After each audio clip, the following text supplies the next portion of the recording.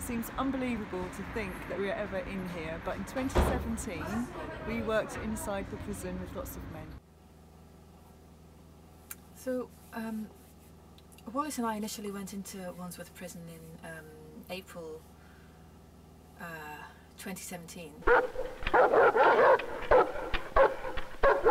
And the reason we were there was to carry out a digital storytelling project with the men.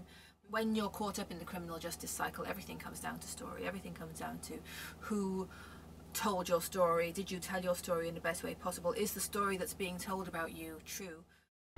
In there, they have no voice.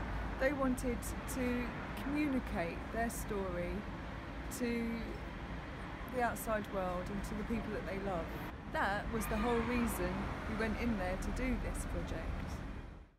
The issue when we came to working at Wandsworth Prison after many months of work was that after we'd made all the films and done some incredible work with the men, and they'd made some very challenging stories and been amazingly honest and committed to the whole process, is that we weren't allowed to bring the films out.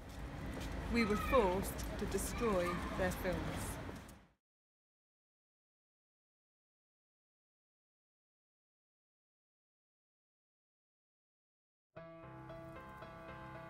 So this one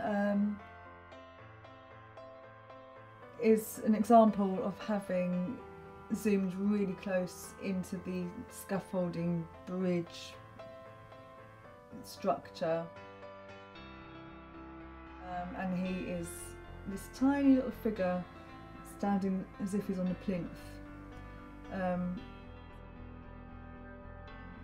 So this is where he says, I believe there's a cosmic battle between good and evil.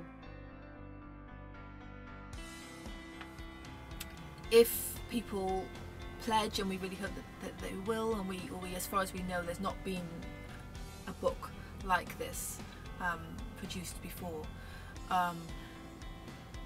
If they support our project, that means that we can make this happen, and we hope that by doing so we will be opening up a dialogue about the kinds of people that are in prison and the way that we use prison in our society and the way that we talk about prison in society.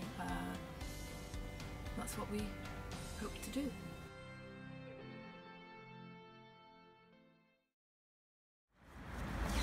You cruiser.